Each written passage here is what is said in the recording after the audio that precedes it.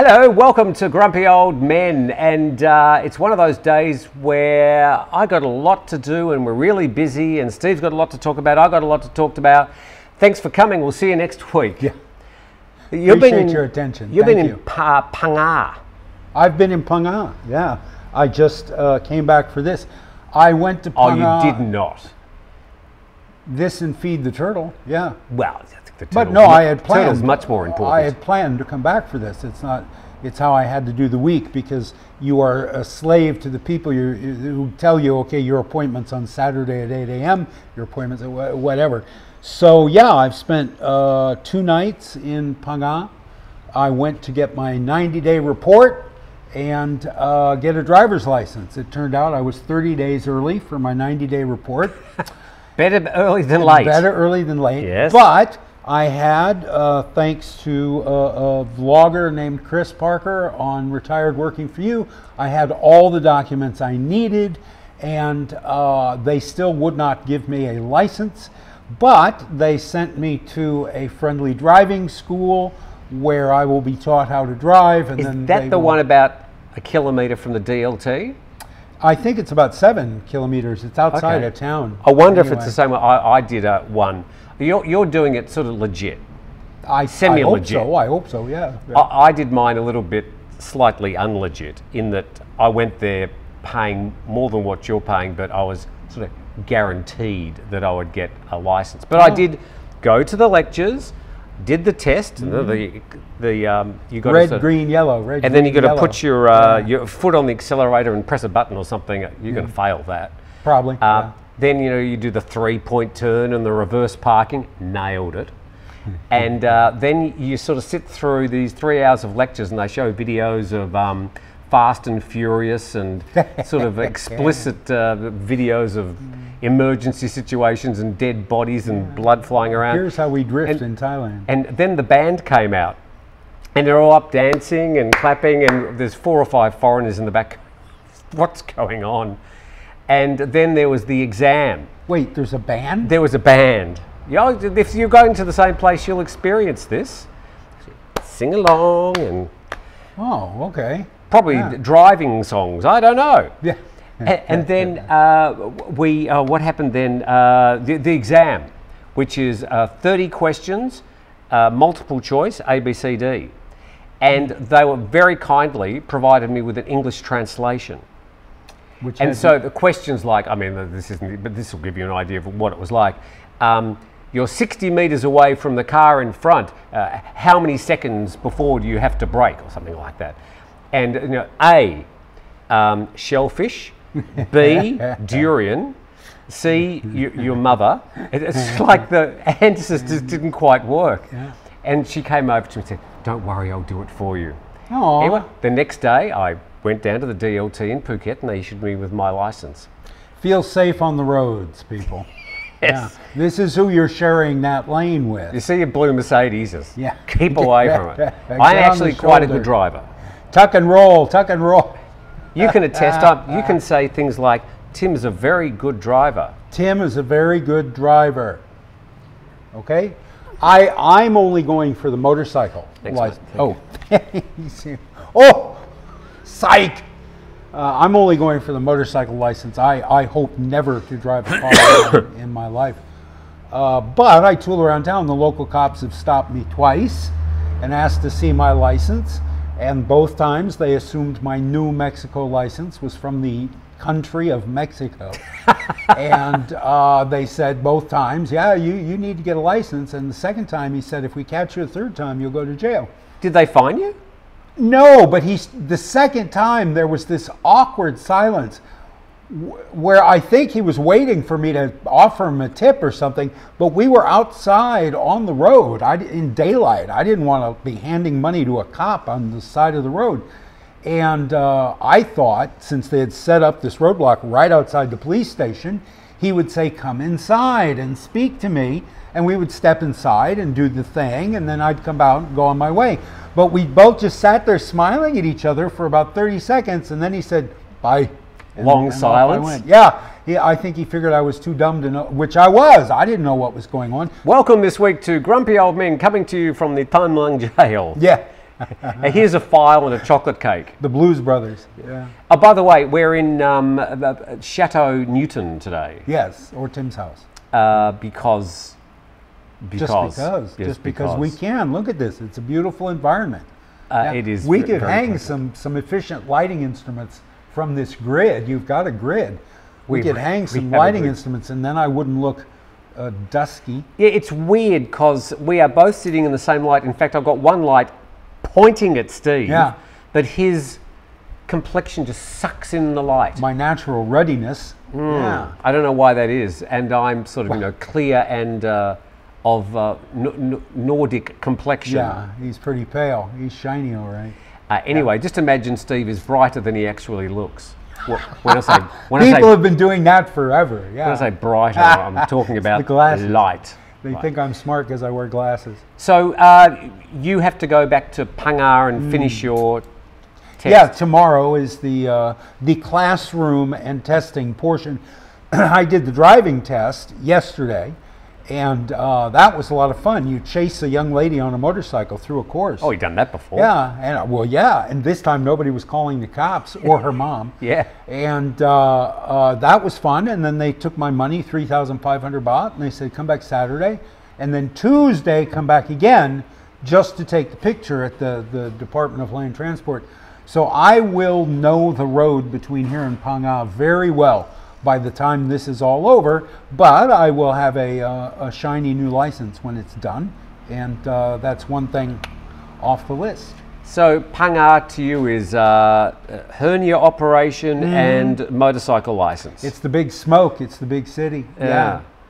And noodles. They're very famous for their noodles.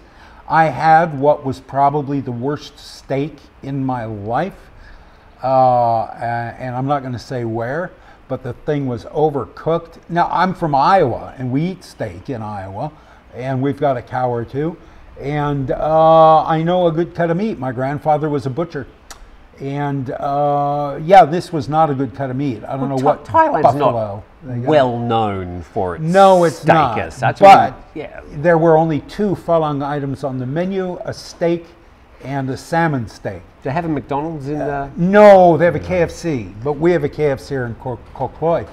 But no, they have no other fast food. They have pizza, but it's the Thai version of pizza. It's got weird things that you would never expect on a pizza, and I never order it.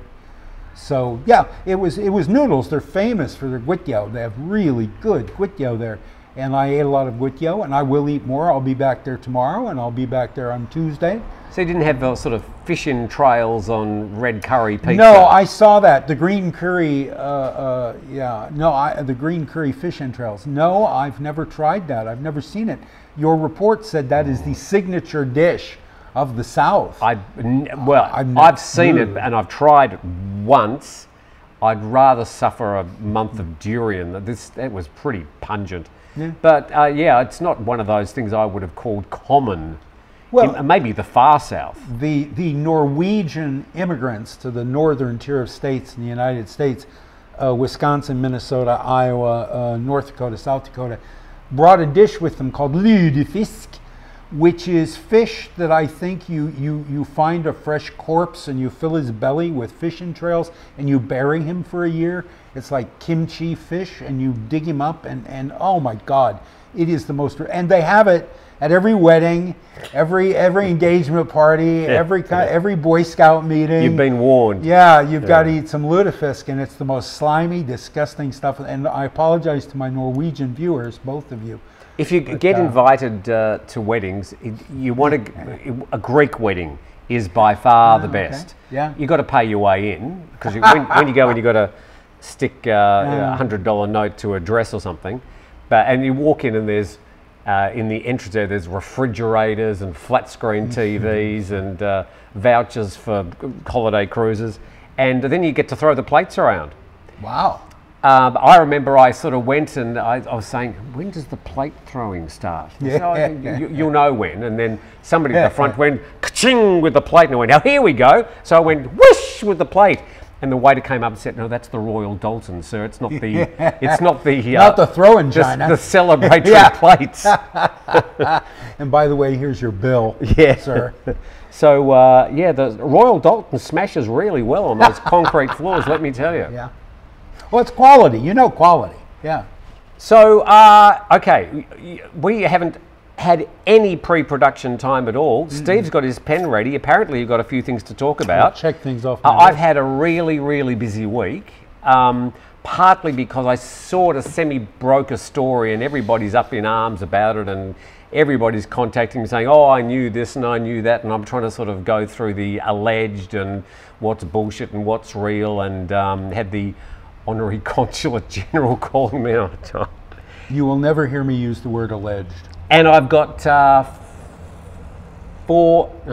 two very good friends here for 4 days, and I've been taking them around. Sure, and, as one does. Yeah. And it's been great sort of seeing this lovely area I now get to live in through the eyes of people who've only been to Thailand once or twice. So it's really been a lovely week, apart from catching up with good friends.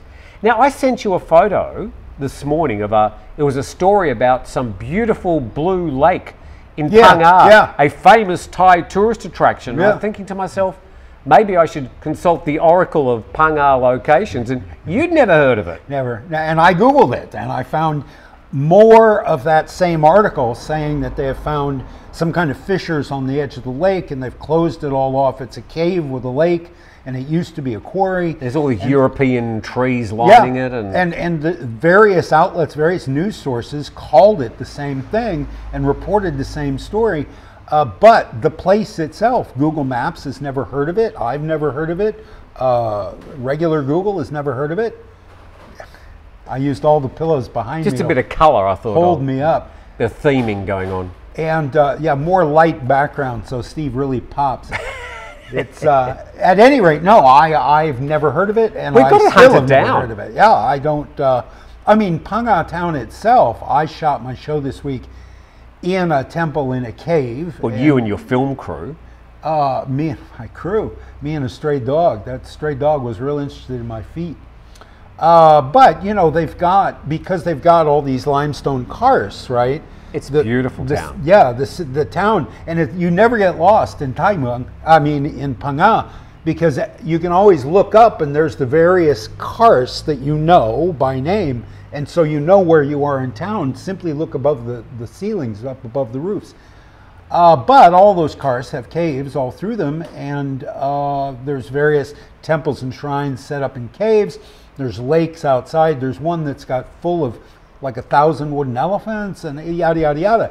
But this one I had never heard of, and neither has Google Maps. It's a bright turquoise blue lake. It's obviously got some sort of copper or chemicals in it that it's infused and to make the colour the water this amazing colour. But we've got to track it down. Now I'm sort of fascinated. I don't even remember the name. It's got Tam in it. Well, you've got nothing to do during the week, so you can do that. Yeah. To get on your bike and just go on every single road. Sure, I'll do that. Yeah. Good. Check. Yeah. Come back in 6 months and tell us what you find. Okay. All right. Right, sir. On my way. Okay. To your first topic, Steve, as we go to Narelle's notebook. Well, we're going to start. We're going to start with Steve got it wrong. Oh well, half an hour gone. Yeah. This week there's a lot of Steve got it wrong. A name of the rose. I had said that. Yes. I think, quote, find me one person who's ever finished Name of the Rose. You can't. Nobody finishes that book. 100 people later. Oh, 150 easy. 300. Yeah, everybody who watches this show has read Name of the Rose. Mea culpa. Many in Thailand. Ampur and Tambon share a name. I had said that I thought that ours was the only place where a village, a Tambon, and an Ampur share a name, this being Thai Muang. Turns out, my village is not called Thai Muang. It is called Chai Hat, which means beach.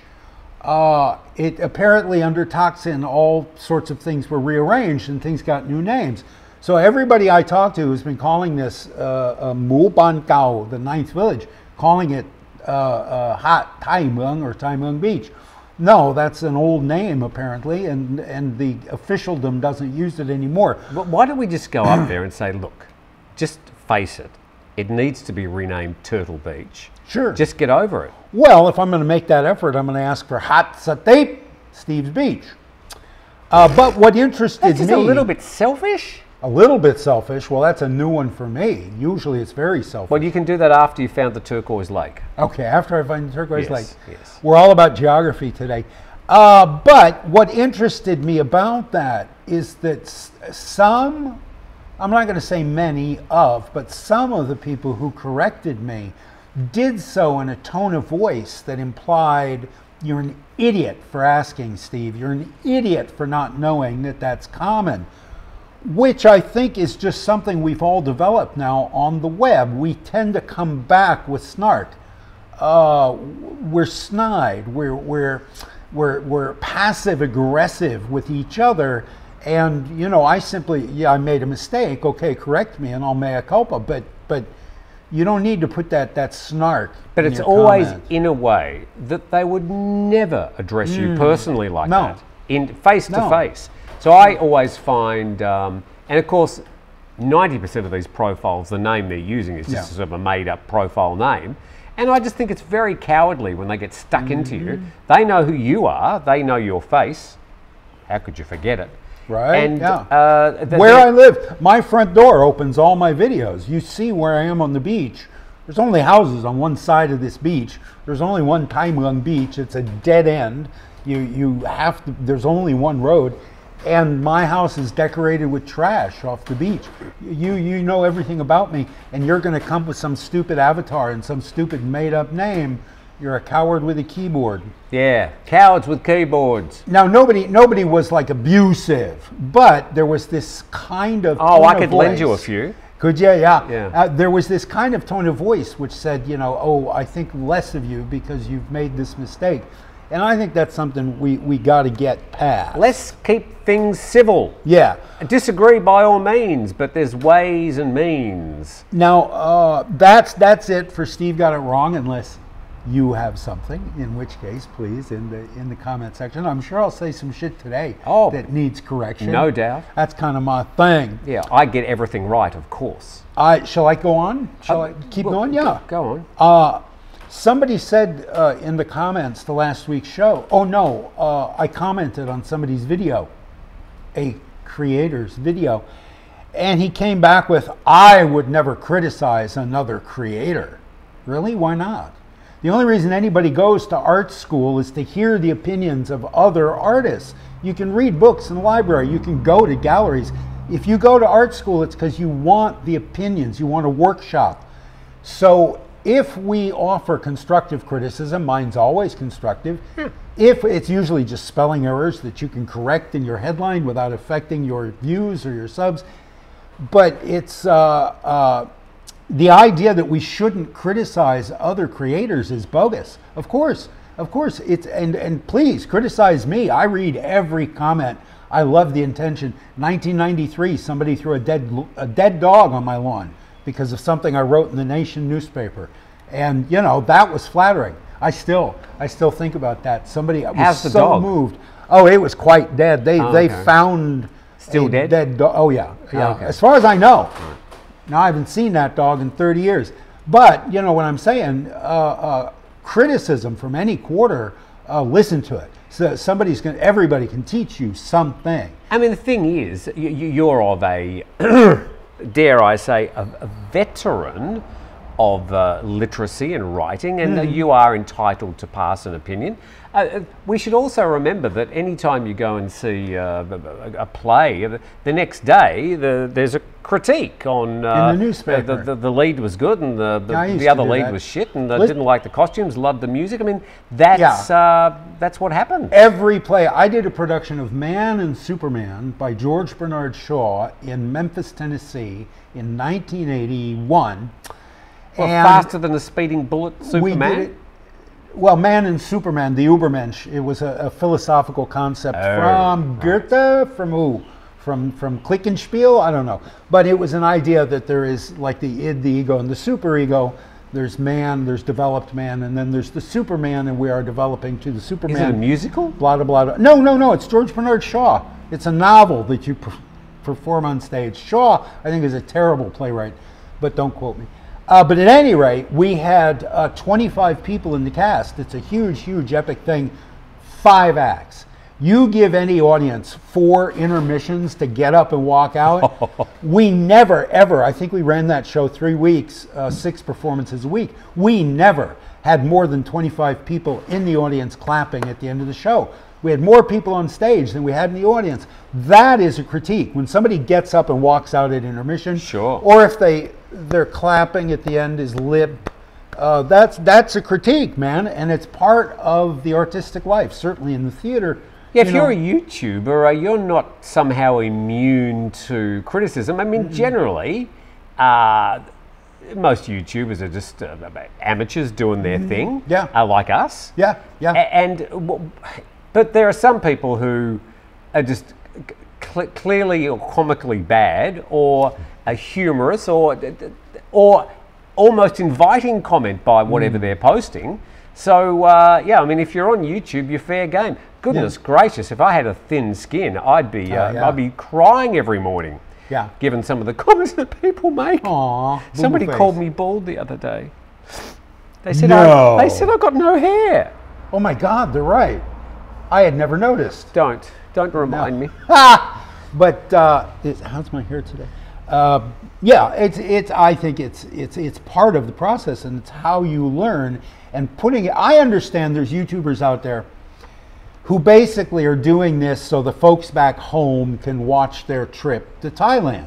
And that's great, I get that. And they're having fun, and they're just filming what they eat and where they go, and getting on the ferry, getting off the ferry, getting off the plane, getting back on the plane. And I get that. That's for your family, that's for your friends. You're not trying to build an audience. You're not trying to make any money. Even so, you've put it in the public domain. You've asked people to watch it. The forum gives us a little thumbs up or a thumbs down. They encourage feedback. There's a cell that says write a public comment here. Even in that case where you're just doing your photo slideshow for Uncle Harry back in Cincinnati, if there's something I see that I want to comment on, I'm going to comment on it. You know, you can send Harry this video in an email. You don't have to make it public. Once you make it public, anybody who invests their time in watching even 2 minutes of it can comment. So yeah, that guy, I'm sorry, I'm going to keep commenting. In inquiring about your mother's health, I was going to ask, does she occasionally critique your videos? Critique my videos? Yeah. I grew up in a house alone with a middle school English teacher.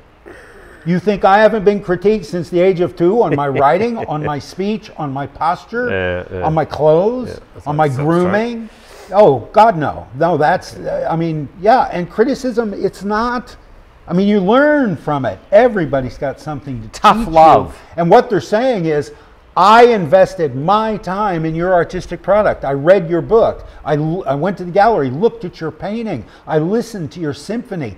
That's a compliment. So it always starts with a compliment, even if they don't know they're complimenting you. By saying, I watched this product, they're saying, I've invested in your product. So it's not anything to get your panties in a twist about. Somebody criticizes you, either learn from it and roll with it, or engage them and ask them why they think this, or tell them why you thought it was better than that. Who was the vlogger? I can't recall the... Oh, no. Maybe it was part of the show. Oh, you probably didn't see it. When you started talking, I don't listen. No. It's just some other vlogger.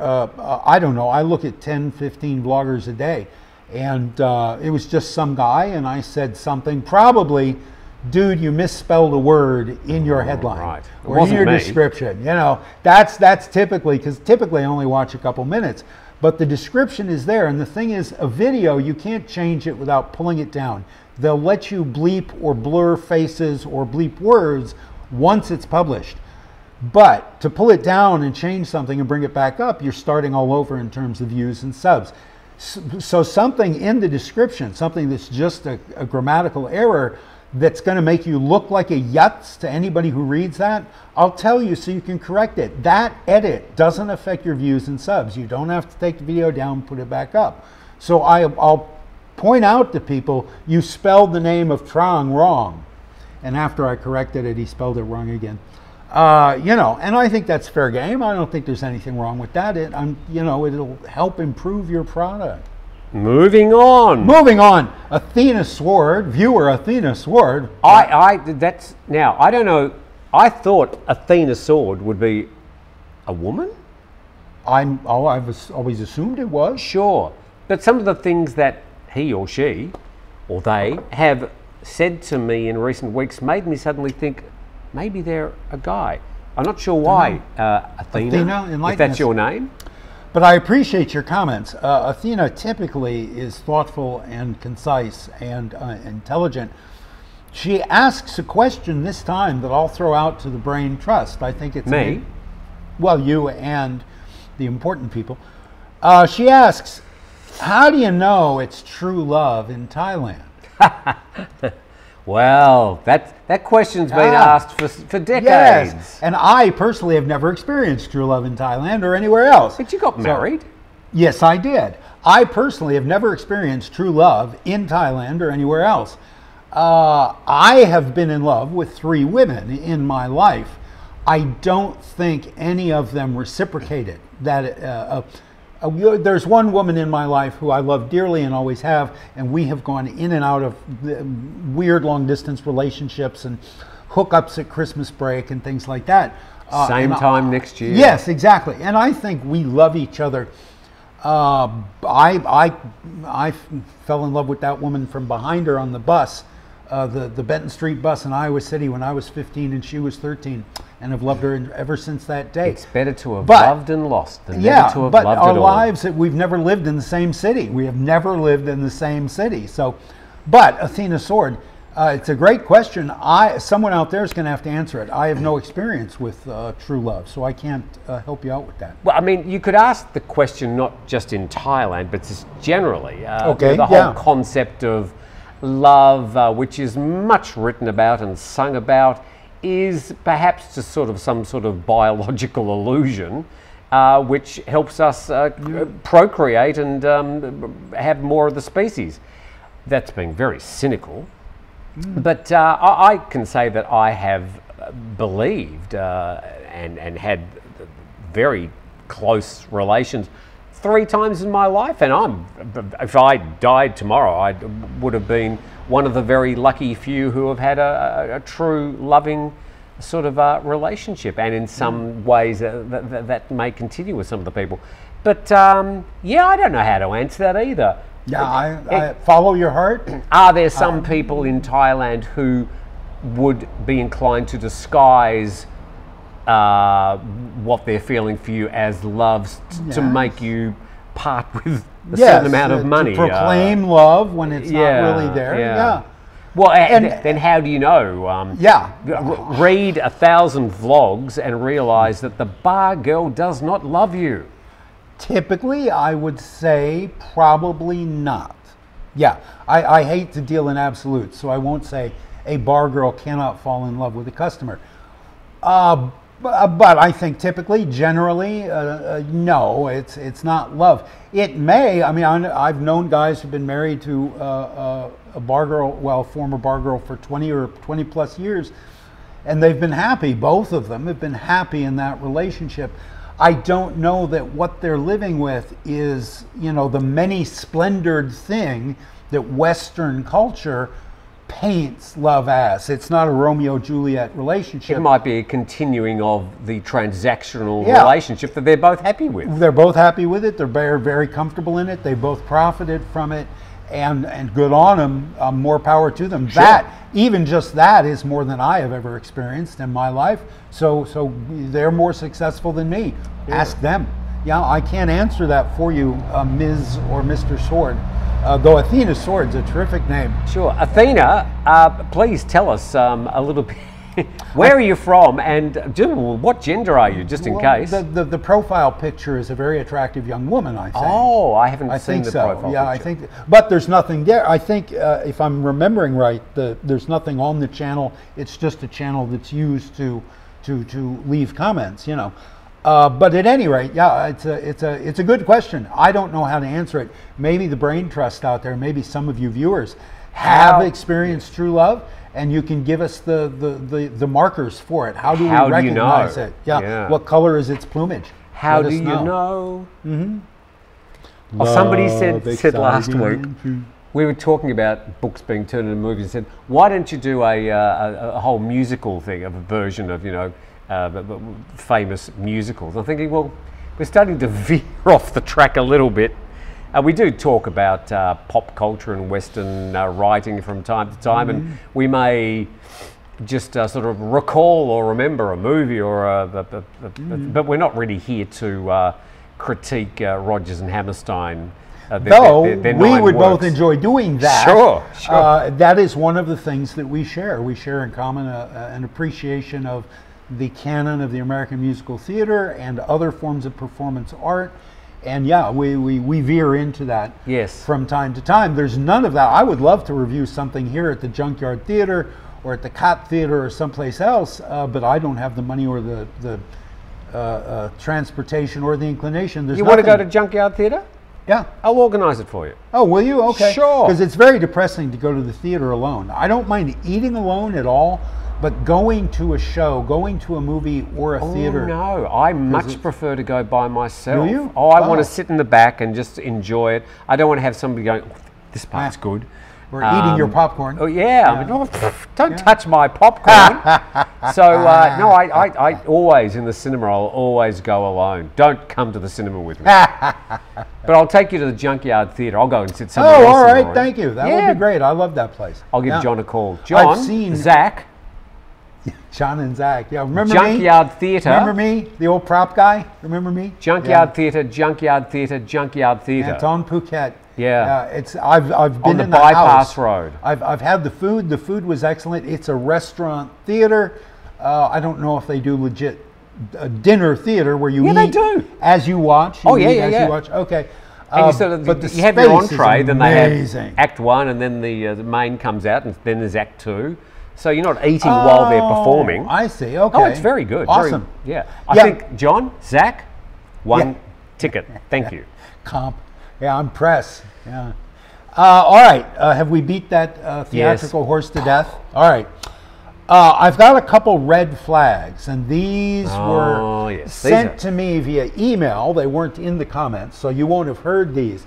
But this is turning into, someone just drove into your driveway in a white car. That's the customer, Steve. Oh, okay. Yeah, by the way, it looks like you've got a triffid growing out of your ears. I told you to clean your ears. I just watched that movie. Boy, what a terrible movie that is. Day of the Triffids? Yeah, Day of the Triffids. They tried to, didn't know they tried to make it. Remake it, you mean? Oh, I read the book. Oh, the John Wyndham book. Yeah. Oh, no, back in the 50s, it's black and white, late 50s, early 60s, and it's just awful. It's just awful. Speaking of poor John Wyndham, he just couldn't get a good treatment.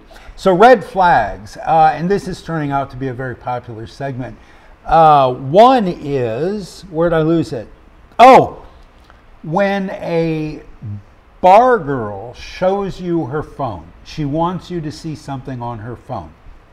She's lying to you. She's showing you a photograph of some random person in a hospital bed, and she says, I didn't show up for our date last night because my friend fell off her motorcycle. I have to go stay in hospital with her. Oh, that's nice. See you later. Yeah, I hope she gets better. Or it's a picture of her at a funeral, and you don't know whose picture that is. You know whose casket that is, but oh, my mother just died, and I need 20,000 baht, or we don't have money to burn the body. They'll throw her in the river if we don't, you know. If a bar girl lets you look at her phone, because typically she won't, of course she won't. She's got 16 other guys lining her, and she's not going to let you, go through her phone and see what she's saying to everybody. You might think, as she's sort of leaning over with the phone, she's about to show you some sort of anatomical photo. In my experience, that would be unlikely, but my experience of that world predates phones. Anything I have to say about that, for the most part, predates the cell phone. But I have noticed, as with this contributor of this question, that they'll keep a library of photos on their phone of death, doom, and disease to back up lies. And the buffalo before it got sick. The sick buffalo, and yeah. And here's a picture of my brother. there's one more red flag. Who's the husband? Oh, this comes from me. I'm glad you're listening, Steve. If his Facebook page is full of photos of the two of them together and declarations of his undying love, her Facebook page doesn't have any photos of him, doesn't mention him. It's her family, it's her friends, maybe work. Maybe there's a picture of her in a parka skiing in the Alps, and he would be the one who took her to the Alps. Unless it's something special and big and huge like that, a trip abroad, a car, he bought her a car. And there's plenty of relationships where they both post pictures of each other. But if his Facebook page is loaded with pictures of her and her Facebook page has few or no pictures of him, your customers are here photobombing. That's a red flag. The key, he has no key. Oh, okay. I'll handle this. Are you sure? What, you think I'm not capable? How now, Thersites, what lost in the labyrinth of thy fury? Excuse me, whatever happens in the next 2 or 3 minutes, I have no responsibility for. Hey, Just behave yourself. Brain trust. Do you think this rash is going to go? Oh. Oh my God. Oh my God. It's all gone to hell now. Look, suddenly I'm lit. You can see my face. What did we do? Look at this. Yeah, Steve's not hiding in the shadows anymore. Oh, now I am. Oh, okay, lean forward. That's what does it. Anyway, let me throw out another question here for the brain trust. So I saw a guy this week, and he had two parts. His video had two parts. The first part was complaining bitterly about the smoke in Chiang Mai.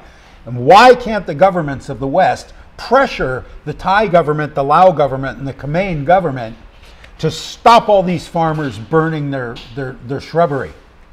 The second half of his video was, you know, this climate change thing is all bollocks, right? So on one hand, he's complaining about something that is literally climate change.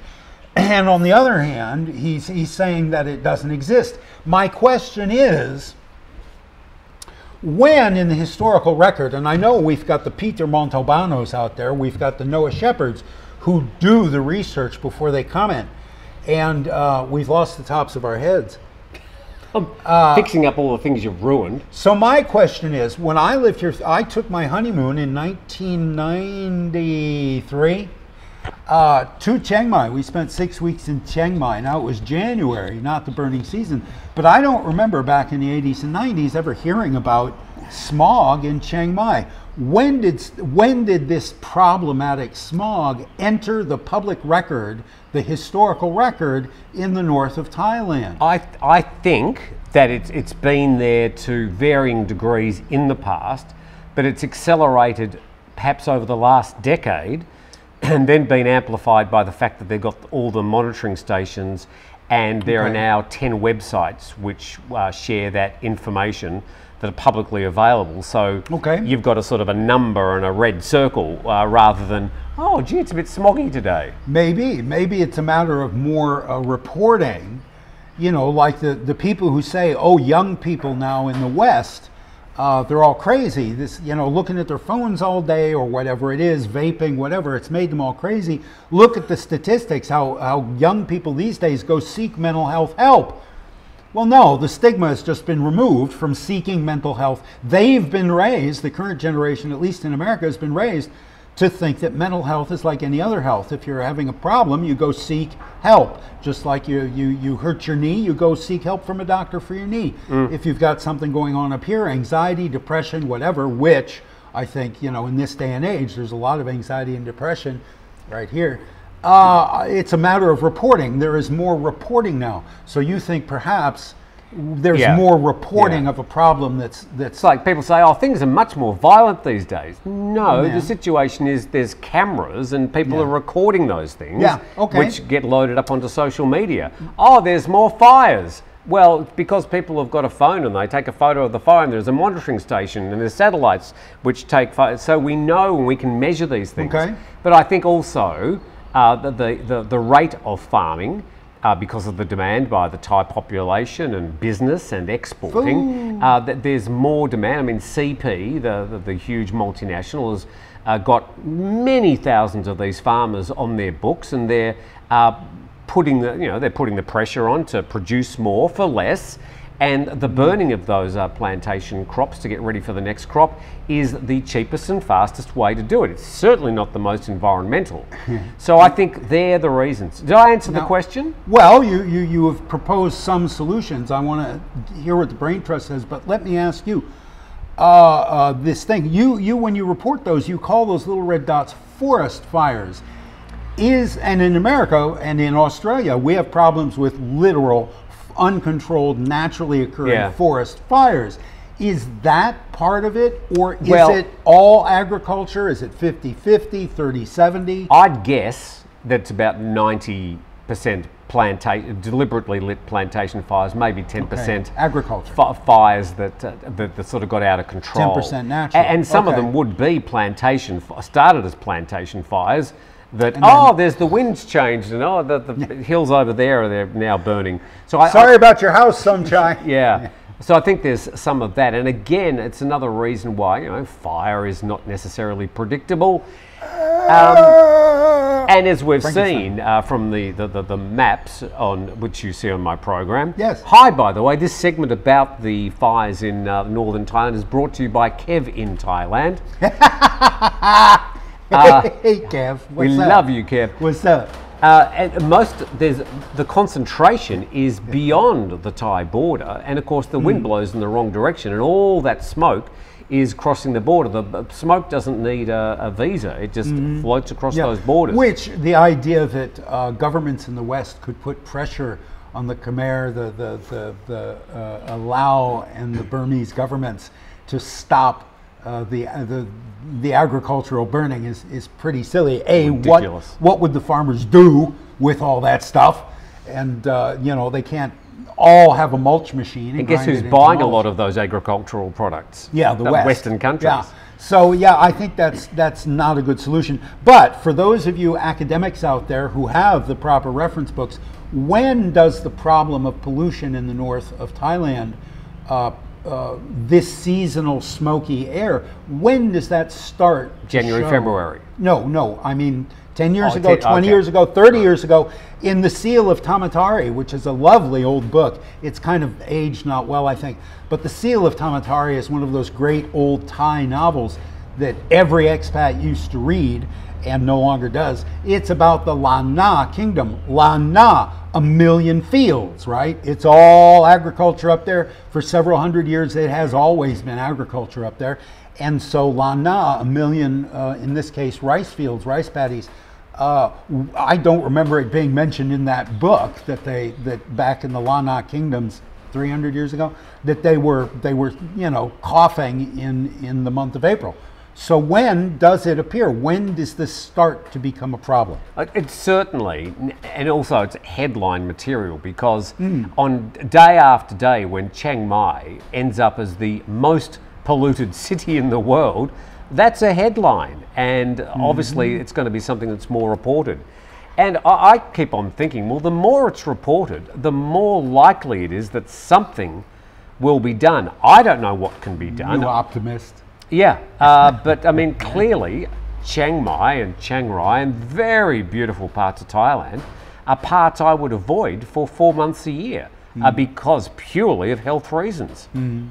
I as you know, I avoid any place that's not this beach, so I'm moot. My opinion on that is moot. Except you've got to find the turquoise lake. Phang yeah. Well, I'm coming to appreciate Phang. They have a movie theater. The movies are all in Thai, but I have not been in a movie theater in years and years and years, and I might just in the Phang Township. Yeah. Okay. In the Big C supermarket. It's upstairs. Okay. And they'll have 4. I think there's 4 theaters, 4 screens, and they're all Thai romance dramas or Chinese gangster flicks or something. I think they sometimes have foreign movies in Thai. So I might just go in there to sit in air conditioning for 2 hours and watch. I've gone to see a few Thai movies. No, sorry, big blockbuster movies, and I've made the mistake sometime by going into the Thai language audio cinema rather than the English one with the Thai subtitles, which is what I would typically go to. But you stay in there because the people who they use to do the Thai dubbing to an English-speaking or any other language-speaking movie, it's the same 4 people who do all the voices. And there's the older guy, and there's the older woman, and there's the young guy, and it's the same 4 people that do all the characters. And you can hear, oh, that's the same guy who was speaking. Oh, he's the guy with the sword. No, so yeah, it's quite amusing. But I think there's 4 Thai actors who can, well, obviously read the script, who get all the work, and they're making a lot of money. Yeah, why not? Yeah. And with that, I got one more. It's a quick one. I want to ask the Brain Trust. This is a question for next week. When you go home, what's weird? For me, it's portion sizes. Oh, yes. The amount of food Americans put on a plate is obscene. Reflected by the size of a lot of American people walking around the streets. Yeah, and I was hesitated to bring that up because there are large people now in Thailand as well. But going back to Minneapolis, or flying in through Minneapolis, the Minneapolis airport, after 7 years in Thailand, my ex-wife and I sat there in that waiting lounge, and we were both flummoxed by how big everybody was in the airport. And I don't mean muscular and stocky. I mean, there was a lot of clinical obesity going on, and that was 1997. Now it's worse. I flew, I had to do a quick trip to America in 2004, 2005. It was called, I was working for an ophthalmologist conference, and I did around the world in 7 days, I think we called the segment. I think they just released the latest version of Around the World in 70 days, or whatever the movie's called. 80. Okay, so it was Around the World in 8 days. Oh. And I visited 8 ophthalmologists around the world. Oh, neat. And did interviews with them about this and that and whatever I was Neat. told to. And I had to go to Cincinnati to meet Dr. Bobby Osher. Hi, Bobby, if you're still around. Who's a very, very good ophthalmologist and quite a character as well. Loves chocolate. What? Yes. Number 1, Bobby, or number 2? Here is a good... Number 1 or number 2? Sorry, go on. Is there a number Bobby. 3? No, it's always 1 or 2. But Bobby, this would be a very challenging case for you. But I remember arriving in Cincinnati and walking down the street, and that was the first thing I noticed. I thought, oh my God, these people are huge. Yeah, it's a problem. And yeah, I don't think it's getting any better. So that's the question. For me, the weirdness, at least one of the weirdnesses, is the size of portions of food. What's weird for you? When you go home to visit, what strikes you as unusual when you go home? Well, I'm glad you asked, Steve. Hey, Tim, when you go home to, where is it? Where are you from? Australia. Australia. Oh, God, everything's weird in Australia. Yes. What do you, they got these animals with pockets and shit? What's not weird in Australia? It's called a pouch. A pouch. Ew. So, Bouquet. last time I was there, what was weird? The internet I just found much, much slower, and to get like a card for your phone, because I was like a tourist when I went there, I thought it's very expensive and very slow. That I found weird for a first world country, allegedly, and also the fact that when you drive on the roads, they've got such sophisticated speed cameras now, which are not there for safety. They're there to raise money. Yeah. They're revenue raising. Yeah, sure. And they've got the camera there and the camera like 10 kilometres down the road, and the camera works out your average speed over that 10 kilometres and immediately sends you a fine. And the car I was in was flashing the speed limit at me. It knew, either by reading the signs or with satellite, I don't know, and it was flashing at me the speed limit, which I was always over. So I found that sort of weird. Well, weird in I hadn't been to the country for 10 years, and a few things had changed. What will happen to those speed cameras when the robots take over all the driving? when the cars are driving themselves, Ooh. are all those speed cameras put out of a job? Well, they send the fine to the robot, to the car. Elon Musk. I don't know. Yeah, I mean, when both jobs That's are being, interesting. we'll just all stay home and let them fight it out, I think. When I see stories about car automation, and I don't know what it's called, automated driving or something, but I'm not sure what do you call the phenomenon of self-driving cars? All right. There we go, we'll go with that. Yeah. I'm thinking, okay, this might work in some countries, might work in Europe on the autobahns, might work in America. It will never work in Thailand. Never, ever, No, ever. I don't think so. No AI is going Yeah. to be able to predict the behaviour No. of a Thai motorcyclist. We have the big four-way intersection here.